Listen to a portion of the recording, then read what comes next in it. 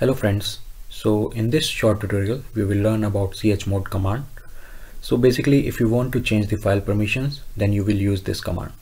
Now you must have seen the file permissions when you have used ls command in long listing format. Okay, so let's take an example of ls command.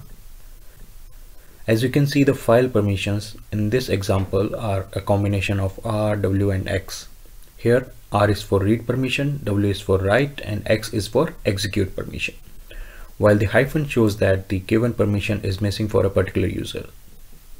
So there are three classes of users: the file owner, the group and others. Next, there are three ways to change file permissions.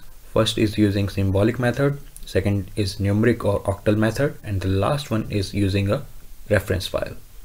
In the upcoming short tutorials, I will give an example of all three methods to change the file permissions.